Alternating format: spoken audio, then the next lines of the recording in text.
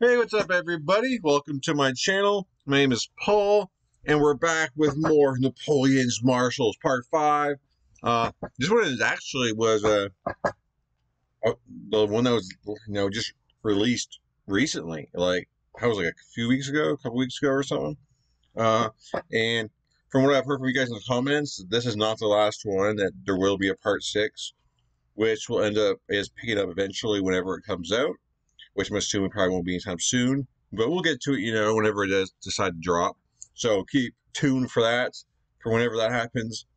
But the last 4 have been pretty cool. We actually have to learn a lot of cool stuff. And, some pretty awesome marshals. To tell the truth, there's some pretty awesome ones, Even some of the shitty guys, they might be shitty as people, but, like, awesome, like, in war or, whatever, in combat or whatever.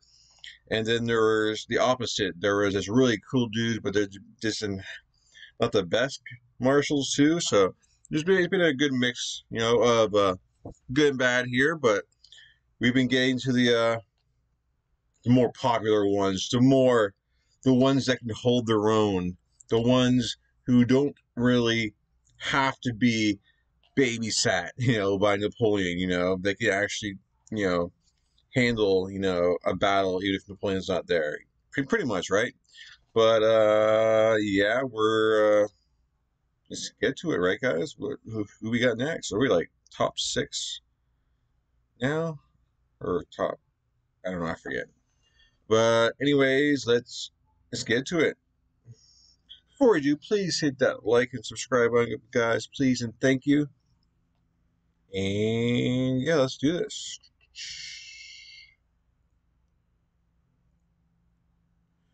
Full screen, part 5.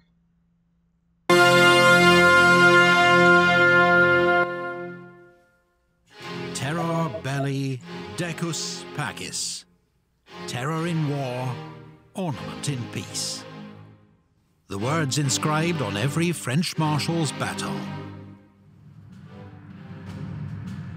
In France, the title of Marshal, or Maréchal, goes back at least to the 13th century. It represents the highest possible position of military authority. Authority symbolized by a marshal's baton. The title was abolished during the French Revolution as incompatible with the egalitarian spirit of the age. But in 1804, Napoleon founded a new empire and restored the ancient rank. Yep. This is Epic History TV's guide to Napoleon's Marshals. All 26 have been ranked according to our own evaluation of their achievements as marshals, with expert guidance from Lieutenant Colonel Rémy Porte, former chief historian of the French Army. So far, we've met Marshals Pérignon, Brune, Serrurier, Kellerman, Grouchy, Moncey, Poniatowski, Jourdan, Bernadotte, Augereau, Lefebvre, Mortier, Marmont, Saint-Cyr, Oudinot, Victor, Murat, Bessières, MacDonald, Massena. First, a big thanks to our video sponsor, Surfshark, the VPN that'll keep you safer than a Mameluke bodyguard as you roam the internet. If you're not familiar with 6. Marshal Suchet. I remember that Suchet. Wasn't he the one that, if I remember correctly, he was in Spain, and I thought that we'd probably get like a cool battle between him and Wellington, and it never obviously never happened. But I thought we were gonna get an awesome battle, but it never happened. But I remember Suchet, just being a man who just, I guess, just knew what he was doing. I don't know.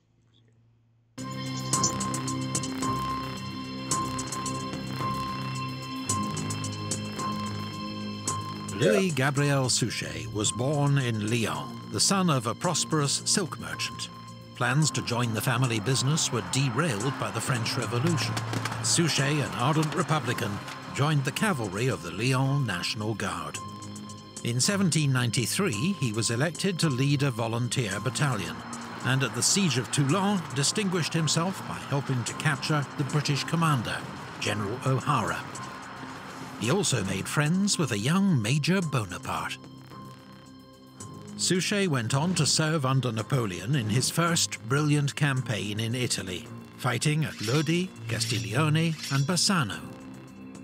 Transferred to Massena's division, he led his battalion with distinction at Arcole and Rivoli, was wounded twice and promoted colonel. Right. It was in Italy that Suchet learned the most valuable lesson of his career. For troops to be effective, they must be properly paid, clothed and fed, something the French Republic consistently failed to achieve. Despite proving himself to be an excellent organizer and dependable in battle, Suchet never quite made it into General Bonaparte's inner circle. He went on to serve as a highly effective chief of staff to General Brune, and then to Massena in Switzerland, and was with Joubert in Italy, who died in his arms at the Battle of Novi. Suchet was promoted to General of Division, and in 1800 he was given command of the Army of Italy's left wing. With Massena besieged by the Austrians in Genoa, the defence of southern France fell on his shoulders. In a brilliant independent campaign, he held the Austrians near Nice, then chased them back into Italy, taking 15,000 prisoners. Damn. Despite this impressive record, Suchet was not on the list of marshals created by Napoleon in 1804. Worse, in 1805, he was effectively demoted, being given command of a division in Marshal Lannes' 5th Corps. What? Nevertheless, it was a role he performed with great skill. His division distinguished itself at Ulm and Austerlitz, and the next year led the attack in Napoleon's crushing victory over the Prussians at Jena. The next year in Poland, his division saw hard fighting at Pultusk, but was then held back to defend Warsaw and missed the great battles of Eylau and Friedland. Napoleon heaped rewards on General Suchet, money, titles, but still no marshal's baton. In 1808, Suchet's division was sent to Spain, where he'd spend the next 6 years. His first role was to support the siege of Zaragoza. Then, on Marshal Lannes' recommendation, Napoleon gave him command of 3rd Corps and made him governor of Aragon. Suchet found his troops to be poorly supplied, ill-disciplined and low in morale. Their first battle together against General Blake's Spanish army ended in a humiliating rout at Alcañiz. Suchet found the drummer who'd started the panic and had him shot in front of the entire corps. He then reorganized his troops and restored discipline and pride with 2 quick victories over the Spanish. He also faced a guerrilla war in Aragon, a popular insurgency driven by hatred of the French invader. Suchet drew on French experience of fighting counter-revolutionary insurgents in the Vendée, and realized that it was only by winning over the civilian population that he'd be able to make progress. Exactly. He made it his first priority to ensure his own men were properly paid and fed, something almost unheard of for French troops in Spain. He enforced discipline and made sure requisitioned supplies were paid for. He told his troops, "I will look after your well-being, and you, by your discipline, will give security to the inhabitants. You will make them, by your conduct, care for the government of King Joseph." It makes perfect sense, so, like, I don't understand why the rest of these, I guess, marshals or, generals or whatever, I guess, like, were they just keeping stuff from their warriors, their soldiers, and kind of keeping that extra money for themselves instead of, like, supplying everything they need, or they just didn't care and didn't ask for it?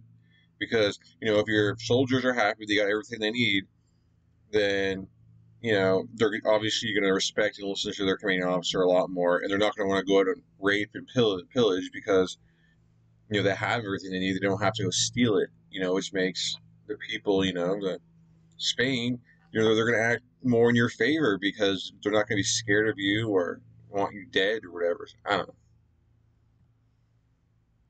Suchet, I always liked that guy. By your conduct, care for the government of King Joseph. He told the Spanish people, "My troops will not impede your harvests nor overcrowd your cities. They will live in the countryside, ready to protect you. Religion and clergy will be respected." Exactly. Crucially, Suchet also promised protection from the many Spanish guerrilla bands who behaved no better than bandits. His practical and humane approach won respect and brought results. The guerrillas could never be completely defeated, but Suchet made Aragon the safest and best-run region in occupied Spain. He extended French control of eastern Spain with a series of successful sieges at Lérida, Mequinenza, and Tortosa. In June 1811, he took Tarragona.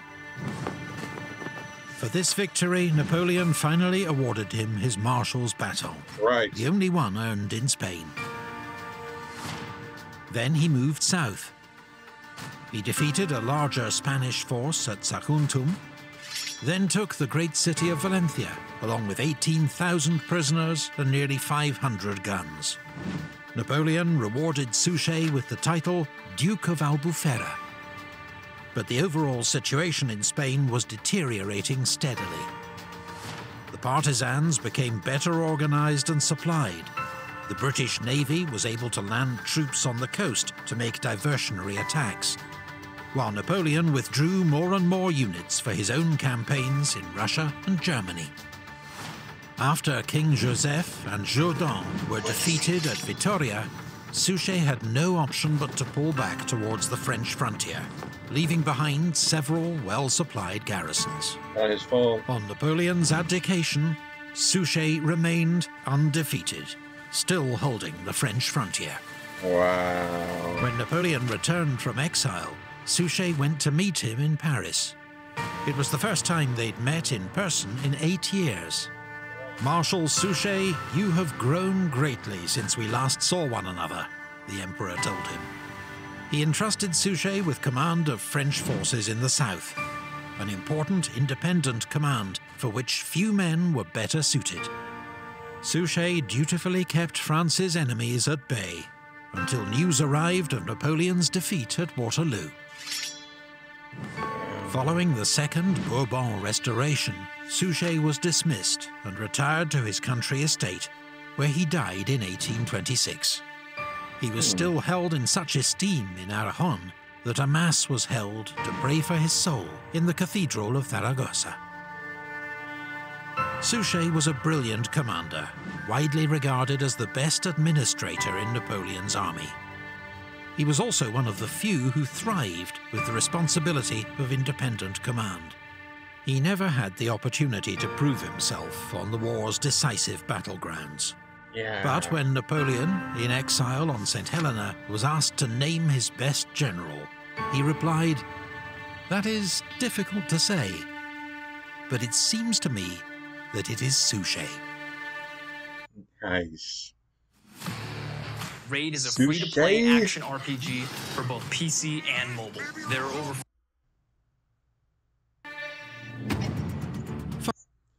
Yeah, I mean, like, I liked him. There's a few battles that I heard of, in the episodes lead, in the Napoleonic Wars. And yeah, I guess one of my favorites, definitely Suchet. It would have been really cool to kind of see him in Russia, just, I don't know, on that front, the battles more in the north and stuff. But, like, he held his own, man, down there in the south. It just, he didn't have the troops to work with, and Spain is just so big to kind of take over on your own if you're not getting help by other marshals, which, from the ones I've seen that were in Spain with him, they were kind of like problem childs. Seems like Suchet was the only one who had his act together. But man, great marshal. 5.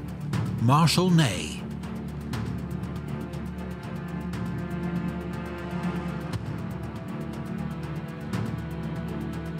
Michel Ney was a Cooper's... true idiot? Michel Ney was a Cooper's son from Lorraine. a German-speaking region of France on the eastern frontier. His father wanted him to become a clerk, but the young Ney, impetuous and headstrong, joined a hussar regiment instead. Oh my God. He soon distinguished himself as a fine horseman and fencer, and was a senior sergeant by the time of the French Revolution. When war broke out, Ney was made an officer and became aide-de-camp to General Lamarche. His reports describe Ney as active, brave, and a skilled tactician. Ney served in the Netherlands and on the Rhine, fighting at Valmy, Jemappes, and near Winden. He was seriously wounded once and captured once. Fellow officers nicknamed Ney the Indefatigable. His men preferred Le Rougeau, the ruddy or red-faced. The 30-year-old Ney was now a proven brigade commander, despite refusing promotion more than once, regarding himself as unqualified. Wow. In 1799, following glowing reports from General Bernadotte, he finally accepted the rank of General of Division. In 1800, Ney and his division played a major role in General Moreau's great victory over the Austrians at Hohenlinden. This brought him to the attention of France's new first consul, Napoleon Bonaparte, with whom he'd still never served. When they met in Paris, they warmed to each other.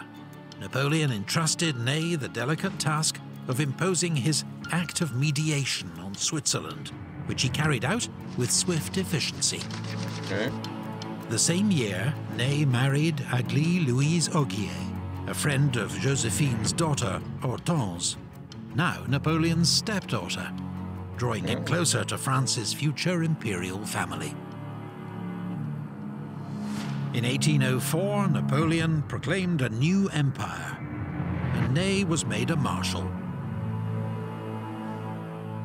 The next year, he was leading 6th Corps to war against Austria.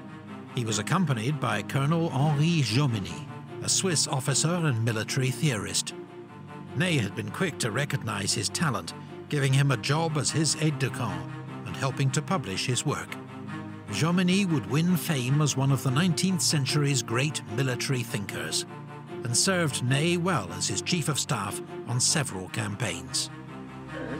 During the advance against the Austrians, Jomini encouraged Ney to ignore orders from Marshal Murat that would have allowed the enemy to escape. Their decision was vindicated when 6th Corps won a brilliant action at Elchingen that Nice. closed the trap on General Mack's forces at Ulm. Ney's corps missed the Battle of Austerlitz, but was in action against the Prussians the following year. There had already been signs that Ney's aggressive instinct, which made him a brilliant tactical leader, could also get him into trouble. Yeah. At the Battle of Jena, Ney ignored his orders and charged straight at the Prussian lines, becoming cut off. His troops had to be rescued by Marshal Lannes' corps. A furious Napoleon remarked, "Ney knows less about soldiering than the last-joined drummer boy."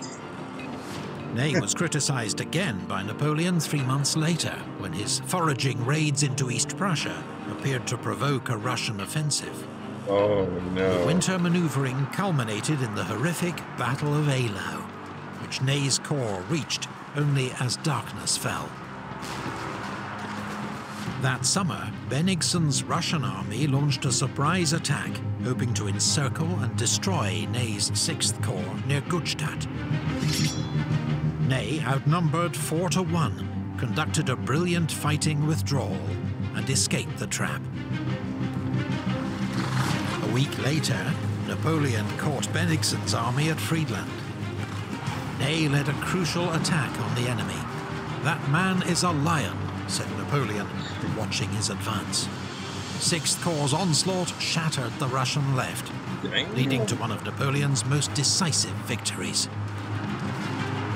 For all his flaws, Ney had proved himself one of Napoleon's best tactical commanders, and was rewarded with the title Duke of Elchingen. In 1808, Ney commanded a corps during the invasion of Spain. He spent more than 2 years in the Iberian Peninsula, and like most of Napoleon's marshals, found it a bitter and frustrating experience. In 1810, he joined Marshal Massena for the invasion of Portugal, but deeply resented being placed under his command. He criticised every decision, helping to create a poisonous atmosphere at French headquarters. Yeah. The French advance on Lisbon came to a halt at the lines of Torres Vedras. During the subsequent retreat, Ney again demonstrated his brilliant tactical skills, fighting a series of rearguard actions that kept Wellington's troops at bay. But Ney's fury at what he considered Massena's disastrous leadership boiled over into open insubordination. He was relieved of command and returned to France. But he did not remain in disgrace for long. Napoleon knew Ney's worth in battle, and that the army adored him. He'd been needed in Russia, and was recalled in 1812 with command of 3rd Corps. It seemed like, it was saying you can't stand like incompetence, just like stupid decisions, and he probably just couldn't deal with it any longer. He's probably so happy just to get the hell out of there, really, and get back to the north, away from this guy he probably thought didn't know what he was doing. As the Grande Armée advanced deeper into Russia, Ney was always near the action, leading attacks at Krasny and at Smolensk, where he was wounded in the neck.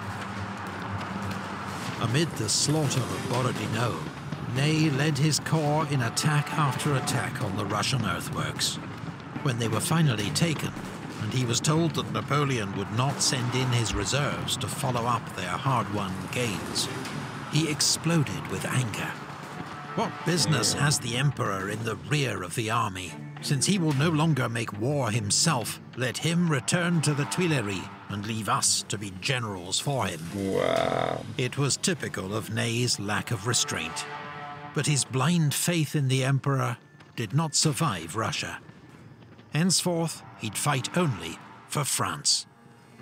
It was during the retreat from Moscow that Ney ensured his place among the legends of military history. Just 2 weeks into the retreat, the Russians routed Davout's rearguard at Vyazma, and Ney and 3rd Corps took over.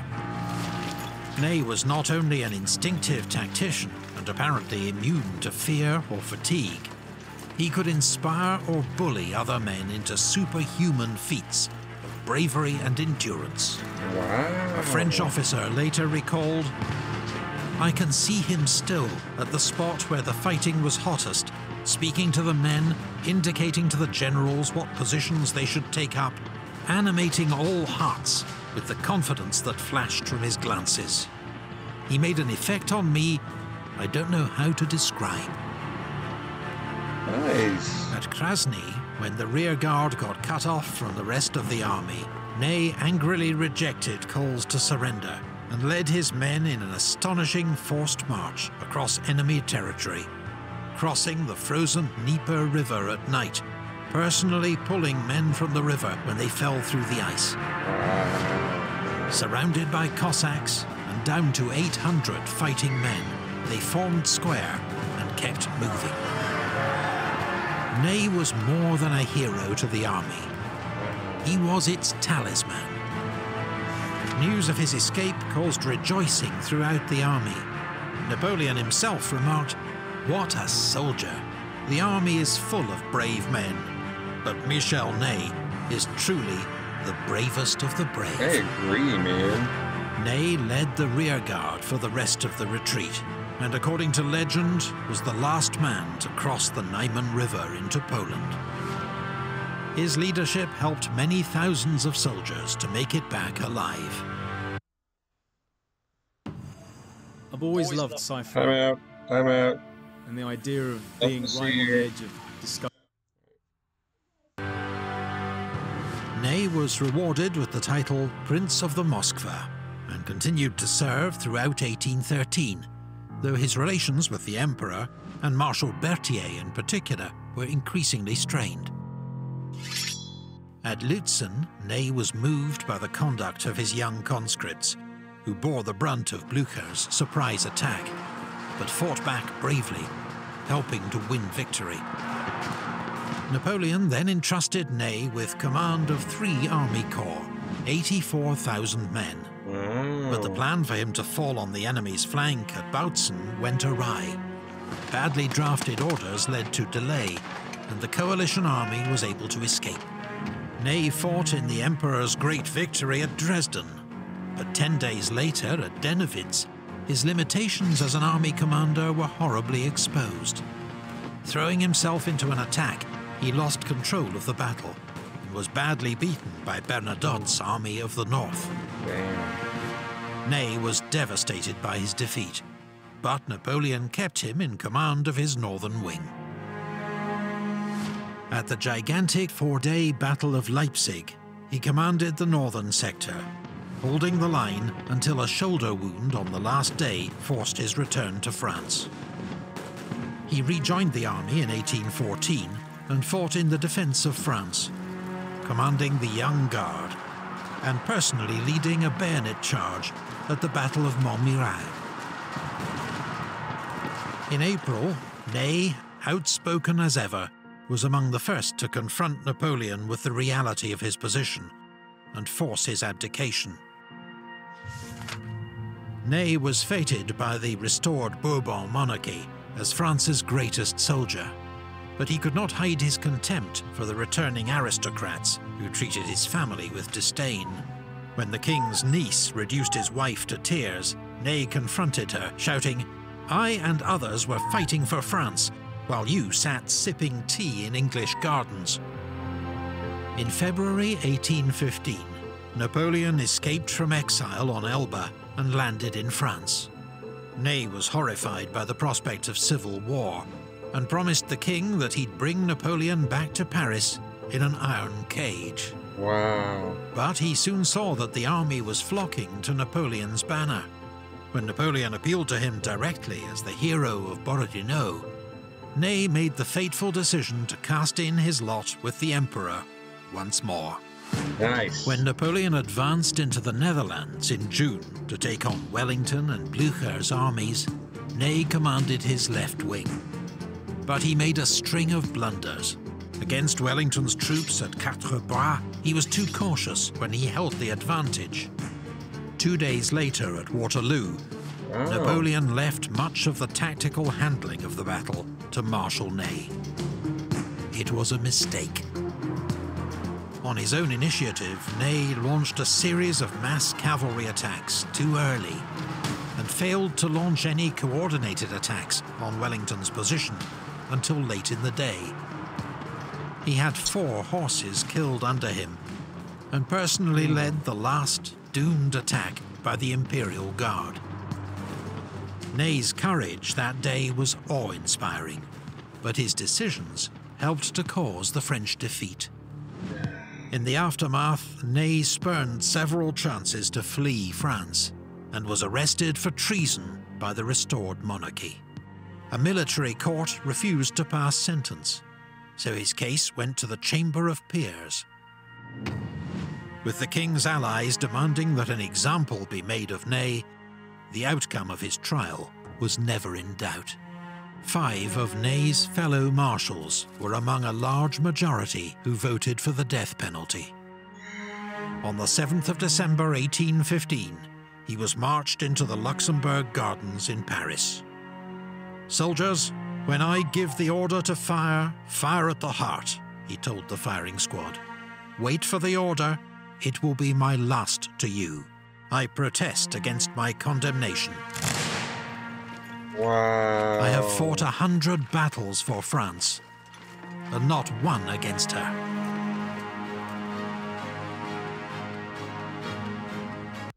Man, that is messed up, dude. Like, this dude was a soldier, like, pure soldier.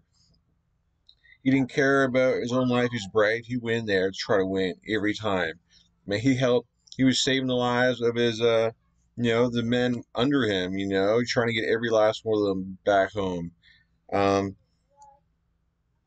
It's like, man, like, he spoke up when he disagreed with something. He wasn't, lie in the background, whisper behind people's backs. He was a straight up man and told people how it was. And you know, he fought every battle for like France, you know, for every battle, well, for Napoleon, you know. He did what the people wanted, you know. He went to Napoleon's side when he came back because that's what the people wanted. Uh, Man, to come to an end like that, man, that just sucks. Man, you couldn't just let the guy, you know, go live in peace in like the countryside or something. Uh, Went out like a G though, right? But damn, like that guy, man. Marshal Ney was among the most inspirational battlefield commanders in history. A born soldier and brilliant tactician, unless his fiery temperament got the better of him. He lacked the... Yeah, I mean, I guess the only like really bad things about him was he made some bad decisions. You know, I think he was just too excited to get into battle, and so we're still waiting for the right spot. Except for that one time where he waited too long. But it's like the decision making wasn't, you know, probably wasn't the best. But man, he gave it all, and he made sure his men had everything, like, you know, prepared and knew where to go and everything. So yeah. Unless his fiery temperament got the better of him. He lacked the confidence for high command, but under the Emperor's supervision, he proved one of the Grande Armée's greatest combat leaders. Yep.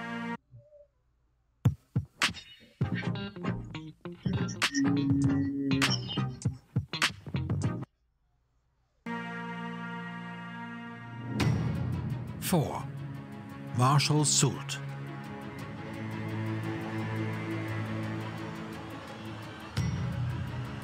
Jean de Dieu Soult.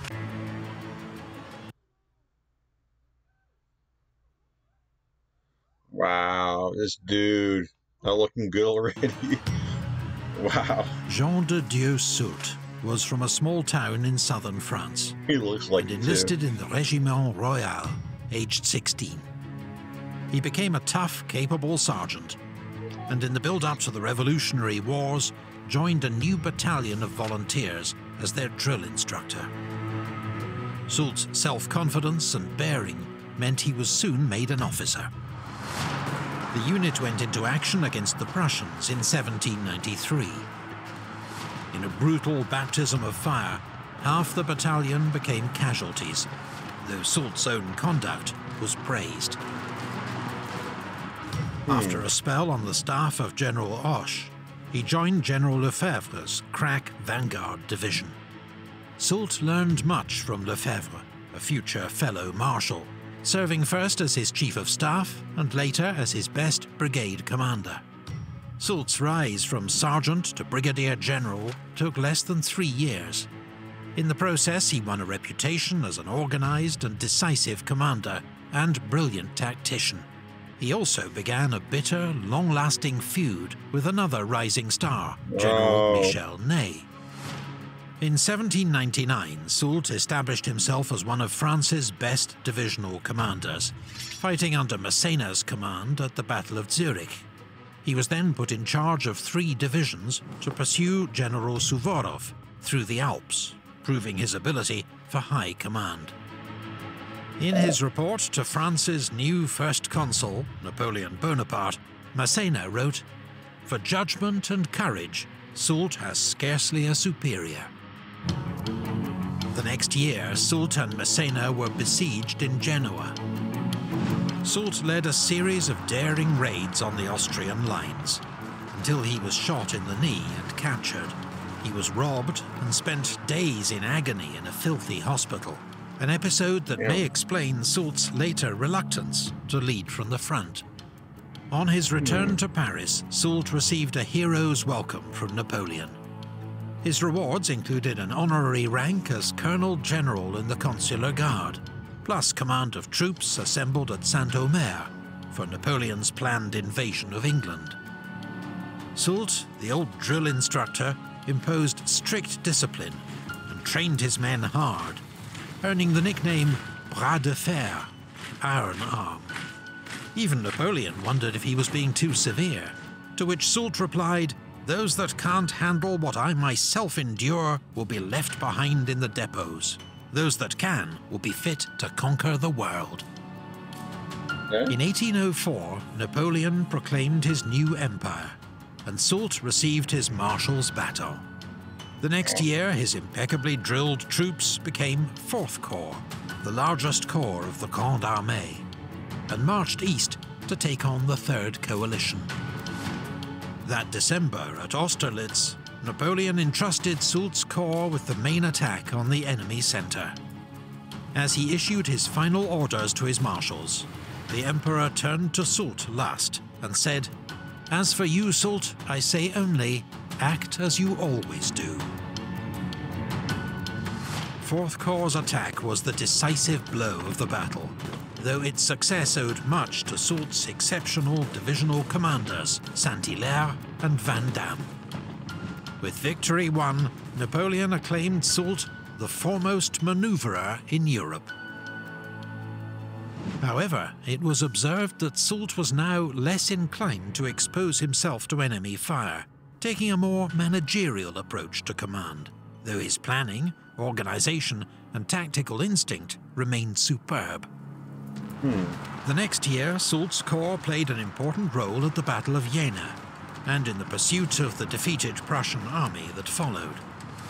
In the brutal winter battle at Eylau, his troops held the centre of the line.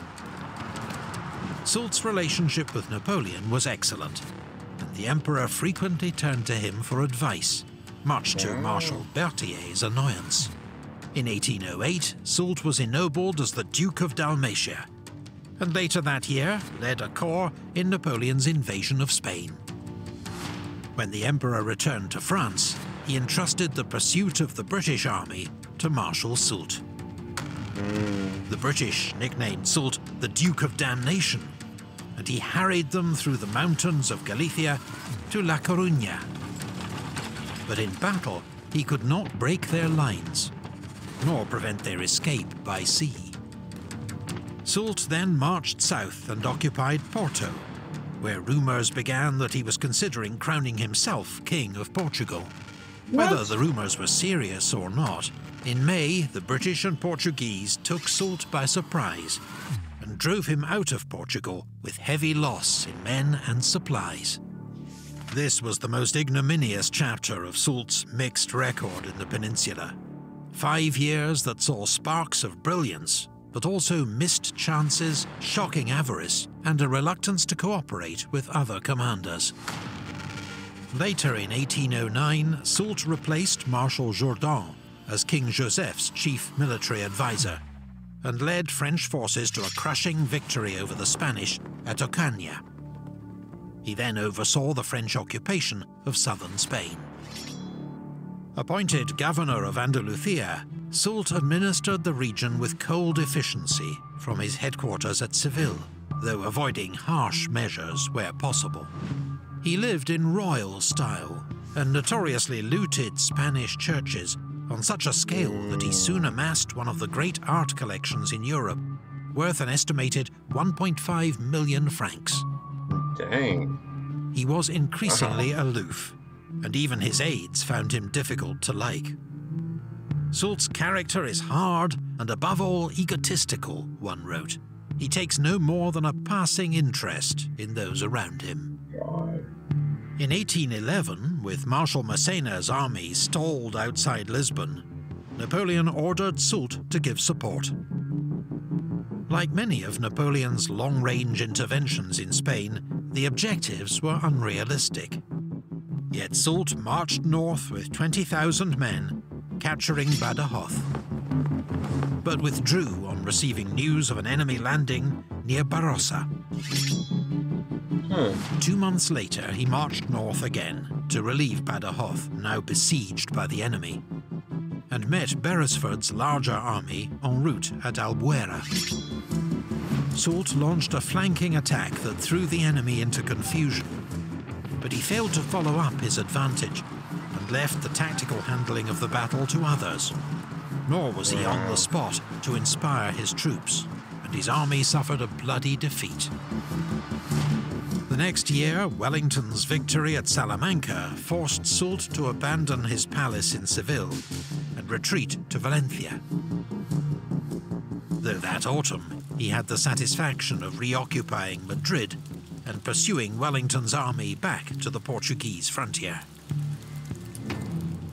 In 1813, Napoleon summoned Soult to Germany, where he fought at Lutzen and supervised the main attack at Bautzen. But when news arrived of the calamitous French defeat at Vitoria, Napoleon sent Soult back to Spain to take charge. Soult inherited a demoralized, disorganized army. He quickly imposed order, turned it around, and attacked. It was an impressive feat, but his mostly young conscripts were up against experienced, well-led troops. 2 attempts to relieve the besieged garrison of San Sebastian failed. Soult began a fighting retreat through the Pyrenees Mountains back to France. Despite the limitations of his demoralized conscripts, he ensured Wellington's army had to fight every step of the way, counter-attacking whenever possible, and offering resistance till the end, even as Napoleon's empire began to collapse. The last battle of the campaign was fought at Toulouse, a bloody and unnecessary one, as Napoleon had abdicated 4 days earlier. Under the Bourbon Restoration, Soult became an unpopular Minister of War. Like Marshal Ney, he initially opposed Napoleon's return from exile, but saw which way the wind was blowing and rallied to the Emperor. Napoleon made several dubious appointments in 1815. One was to pick Soult as his new chief of staff, replacing Marshal Berthier. Not only did this waste Soult's command abilities, since his new role was merely to implement Napoleon's orders, Soult also inherited a complex staff system of Berthier's own devising. Crucial errors resulted during the Waterloo campaign, with orders going astray and commanders unsure of their role. Soult's warning not to underestimate Wellington's army was dismissed by Napoleon. "You think that because Wellington defeated you, he must be a great general. I tell you that he is a bad general, that the English are bad troops, and this will be over by lunchtime." Following Napoleon's defeat, Soult lived in exile until 1819, then returned to France under a political amnesty. After the July Revolution, he served as a reforming Minister of War, and 3 times as...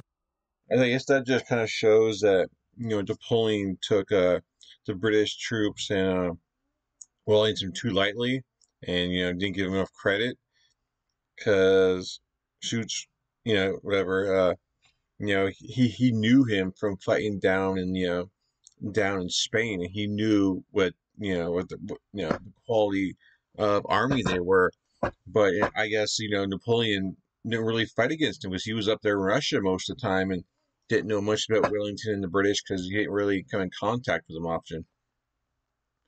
But Soult, he seemed like he got his troops in order and stuff and everything, but he kind of hard on them, and his troops probably they said no one liked him, so I'm sure his troops probably didn't like him very much. Part of the reason probably because he might have been a dick, and they may have worked him too hard. But the stealing of everything, oh my God! I bet you he was saving up all that art and stuff, man, because he wanted to buy himself a castle when he got home after the war. I guess we'll find out here, but it's like, damn, dude. Revolution, he served as a reforming Minister of War, and 3 times as President of the Council of Ministers, effectively France's Prime Minister. He also became the Grand Old Man of the French army, elevated to Commander-in-Chief with the exalted rank of Marshal General of France. Wow. Soult died aged 82 in the same town where he was born, known today as Saint-Amand-Soult. Long life. Soult's record as a marshal was mixed.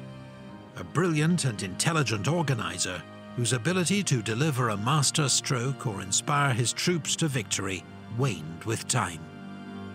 Yet he was one of the few marshals that Napoleon could trust with a large independent command, a quality he needed desperately, but found in short supply. Suchet, Ney, Soult. Join us for the final part of Napoleon's Marshals as we reveal our top 3, coming soon. Okay, well, that's the end of that episode. But yeah, I mean, this is just mixed reviews on them. I didn't really care for him, I guess, too much. You know, I really like Suchet and Ney. I like those guys. You know, for me, those guys were really pretty cool. Sultan, I guess it's because it's the attitude and the stealing, and I guess maybe being a little too hard on his troops. It doesn't mean he's not a great general. I guess the other kind of things might have rubbed me the wrong way, but still great. And Napoleon admired him, so obviously he was really, you know, he knew what he was doing, and he could handle troops on his own. That's really cool. So now more cool generals, and we've got 3 left guys, which obviously means probably only have 1 episode. I don't think they're going to do just 1 whole episode on 1 Marshal. So 1 more left, guys. I don't know. I have no idea how long between each of these Marshal videos there were between them. So I don't know if he was Epic History was releasing like 1 every like 3 weeks or once a month, or I don't know. But whenever it does come out, I'll be sure to make a video on it. So definitely stay tuned for that for whenever that happens. And yeah, and I'm sure if I don't see it, I'm sure you guys will remind me in the comments when it does get released. I'd really appreciate that. Thank you that too. And I guess we're on to other things, guys. So stay tuned. I really thank you guys for watching. Do the whole Napoleon thing. I know I've had comments of, you know, I should check out this battle and this battle on this channel, but you know, we're gonna come back to the end of the Marshals, and I'll probably end up getting those battles down the line. But I think it's kind of time to get into obviously different wars. Probably gonna be doing World War I next. You know, but down the line I'll come back and do, you know, other Napoleon battles and stuff. But it's just, you know, awesome series. Time to jump into something new. And thank you guys for watching this whole Napoleon ride with me, man. It's a lot of fun, and it's not over yet. I mean, we still have another episode here, and you know, down the line after, you know, a few more other series or whatnot, I'll probably jump into another Napoleon video here and there. But you know, thank you guys. I really appreciate you guys watching along with me. I know, obviously, as in the comment, I know a lot of you have been here like through like the entire process of me watching this, and that's been really cool and fun to see. You know, because you guys get excited, gets me excited, makes me look more forward to the next video, and I really appreciate it, guys. And I hope you guys continue to ride with me and continue watching, you know, onto these other wars, you know, and learning more stuff with me and have fun. But yeah, anyways, that's it for me for this video. Please hit the like and subscribe, guys, if you haven't done yet. And yeah, thank you for watching. Definitely catch you guys in future videos. It's been a lot of fun, and I'll join you guys in the next adventure. You know, we got more adventures coming up, right? More adventures with like new heroes and all that stuff. We know that's coming. I'm really looking forward to that because this is fun. I have a lot of fun doing these videos. I have a lot of fun seeing the feedback, and it's really awesome, guys. I really appreciate everything that you guys, you know, do as far as watching and commenting and all that stuff in general. But yes, I'll definitely catch you guys in future videos. Thanks for watching. Peace.